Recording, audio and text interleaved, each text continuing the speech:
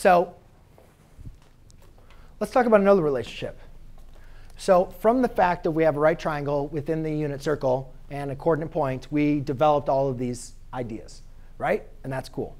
But if you guys remember, actually, before we even talked about trigonometry, because remember, you can only apply sine, cosine, tangent to right triangles, right? That's the only thing we talked about. It has to have that right angle.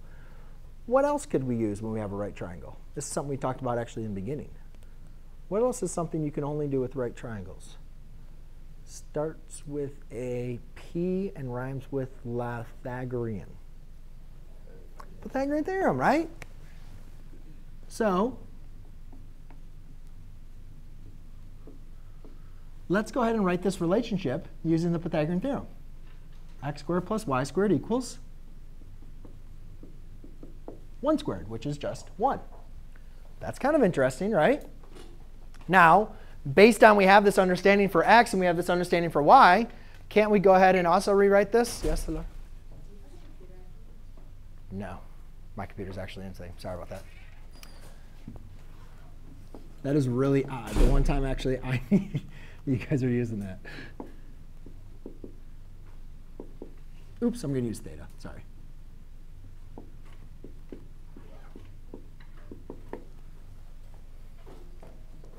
Anybody have a problem with it? I just replaced x with sine of theta.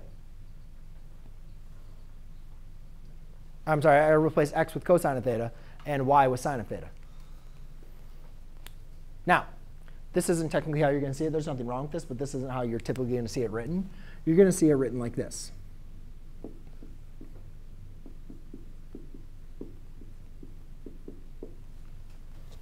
OK?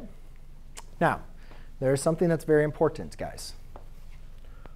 Cosine of theta squared is equal to cosine squared of theta, not cosine of theta squared. Because remember, guys, you got to understand the trigonometric functions. It's a trigonometric, it's a function of something, right? It's sine of something. So for instance, if I said, like, what is the cosine of cosine of pi over 6, that's squared, right? Cosine of pi over 6 is square root of 3 over 2. That squared is going to be 3 over 4. And then, or if I did it this way, that's cosine of pi over 6. That just means the same thing. So that's, again, 3 over 4. But if you write it like this, this is cosine of pi over 6 squared, which is the cosine of pi squared over 36. That's a completely different problem. So do not put the squared at the end. When you are squaring at the end, you're squaring the angle. We're not squaring the angle. We're squaring the function, right? Always think about it. The function is being squared, not the angle. So that's cosine of. So it's cosine squared of the angle. Another way to think about that is when I say square root of 1 plus x times the square root of 1 plus x, we're not squaring the inside, right? When you get your final answer, your answer is 1 plus x. Right? It's not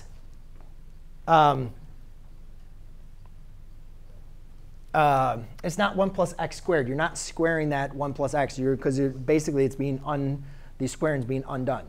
You're squaring. It's not the 1 plus x squared. You're thinking about that, but that's being undone.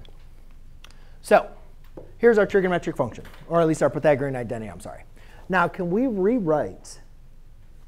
Now, if you guys notice in our reciprocal functions, we have everything covered. Sine, cosine, tangent, cosecant, secant, cotangent. Everything's covered. But for our Pythagorean, we only have cosine and sine. Do you guys think it's possible that I could maybe redo this so therefore everybody gets to be included? Like we could make the Pythagorean relationship for cosine and secant and stuff like that? Do you think we should probably do that and let them have a little fun too? Right? We probably should, right? And there's actually some great constructions we can do to show that. But to save us some time, I'll just give you guys the quick way.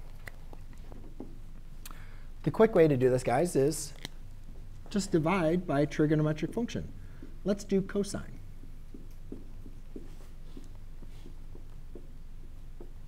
So first of all, is it OK if I divide everything by cosine squared of theta? Is that legal?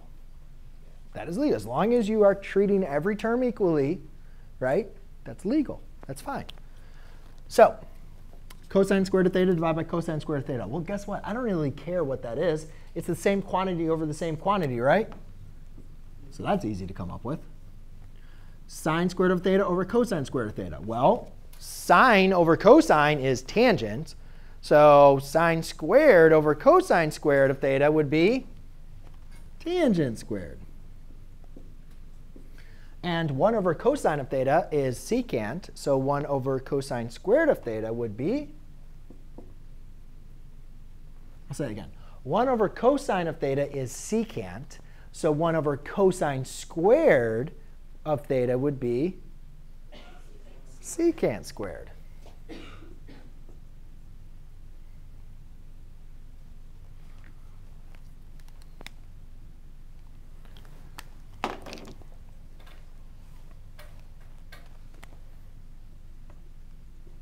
OK, that's number 2. Now, to save us some time, what if we would have done sine? Cosine over sine would have been cotangent squared of theta. Sine over sine would have been 1. 1 over sine would have been cosecant. OK, those are your 3 Pythagorean identities. Now, the good news for you guys on this one is that cheat sheet that I talked to you guys about,